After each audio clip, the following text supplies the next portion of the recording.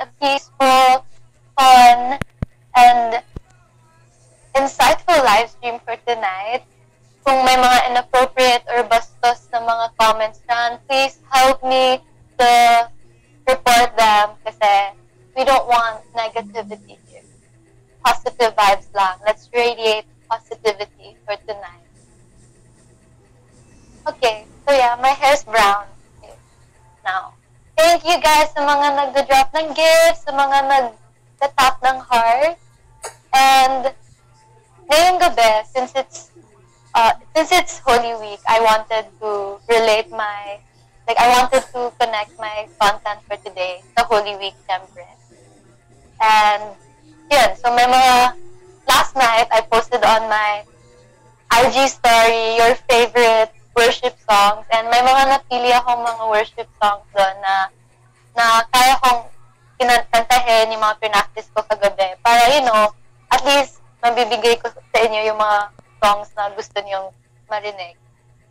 And quick kwento lang, I remember na the first time I listened to worship songs was when I was in grade 12. I joined these two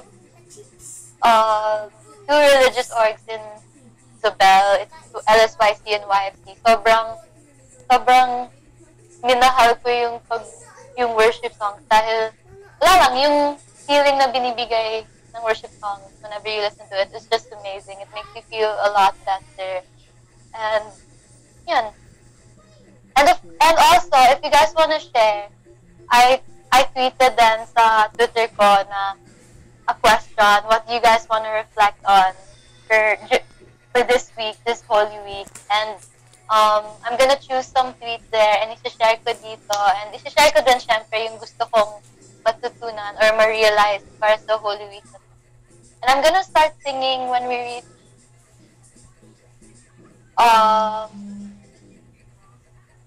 I'm gonna start singing in a while. Papasukin lang natin yung mga tao.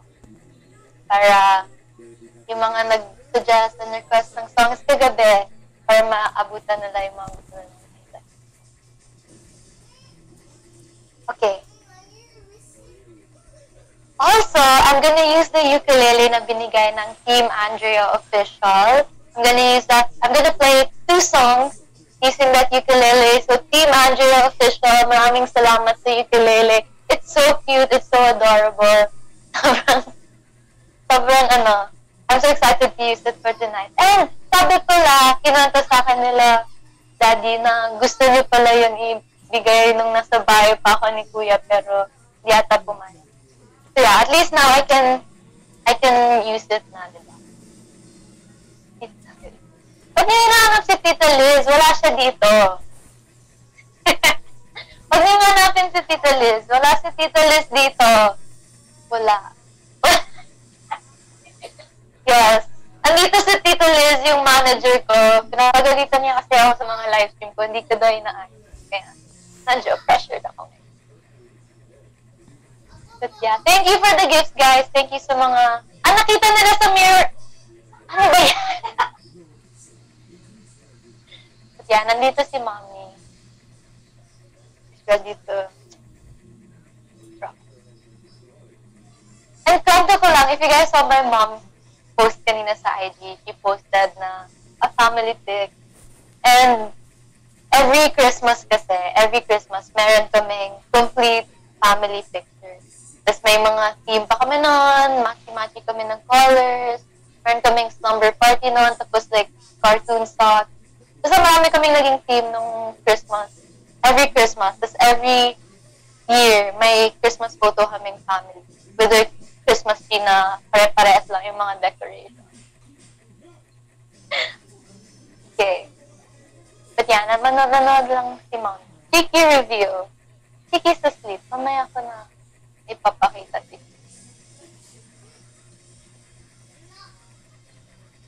Thank you guys. Thank you sa mga nagda-drop ng gifts. I'm so excited. Okay, before I start, syempre, I wanna share then yung gusto kong what I wanna reflect on for this Holy Week, syempre. Ayoko na, syempre, kayo din mag-share, nag-share kayo, gusto ko rin mag-share. And for me, this Holy Week, the past few days, I've been preoccupied with a lot of things, with social media especially. Siyempre, I'm gonna explain na ilang months ako na walang access sa social media, ganun. So, siguro medyo, I got too excited na I've been preoccupied by social media.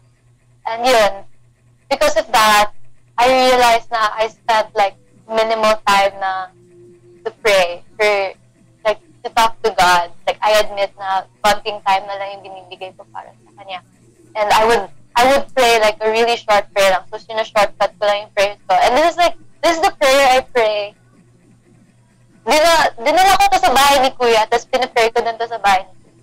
Tapos yun, my family po. So, I brought this to Kuya's house. As in, naalala ko, nung umalis ako ng bahay, umiiyak ako pag tinitingnan ko yung photo. Kasi nami-miss ko sila mami. But then yun, usually kasi I would pray, I would have like a really long prayer, and then I'd have my intentions also.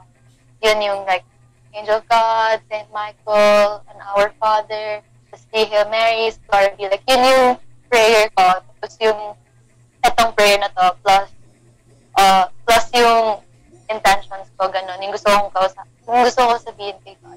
So medyo na-shortcut na yung pag-pray ko because, like I said, I've been preoccupied with social media. And yun, I feel bad. I feel guilty. So, this whole week, I want to I want to reflect on this situation. Like, gusto kong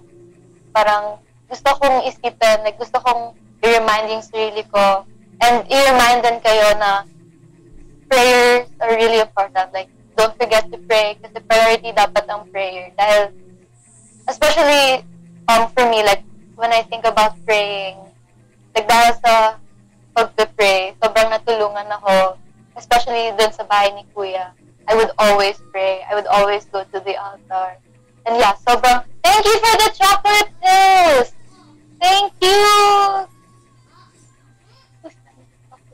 Thank you sa nag-send ng chocolate pills. Please comment below kung sino yung nag-send ng chocolate pills para ma-acknowledge.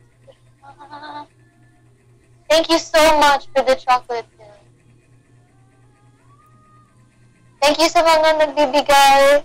My ninangs, Powerpuff Girls.